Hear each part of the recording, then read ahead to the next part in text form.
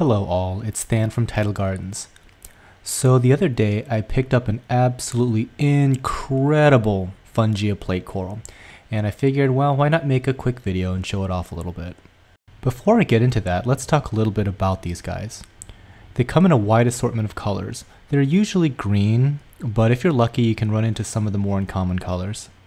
One of the unique things about plate corals is that they're one of the very few corals I know of that can move around on their own. It's for this reason that I recommend keeping them on the substrate, because they're really good at jumping off your aquascape and landing on something else. As you know, I like to feed corals when possible, and feeding plate corals is very easy. They have a central mouth, and whatever lands on the coral gets ferried to the center and swallowed. Like most large polyp stony corals, they can eat large chunky food like mysis and krill. I try to stay away from brine shrimp because they have practically no nutritional value. Okay, as promised, I want to show you guys a really cool color variant.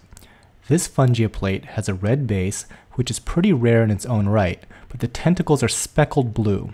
It's literally the first one of this type I've ever seen, and I've seen thousands.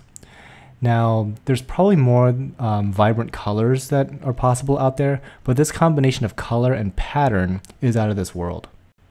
Just for fun, I'll end the video showing it feeding.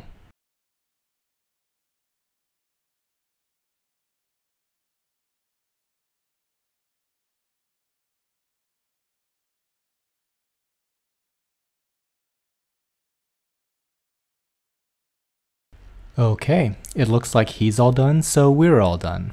Thanks again for watching, and take a look at our website tidalgardens.com for this and other rare corals.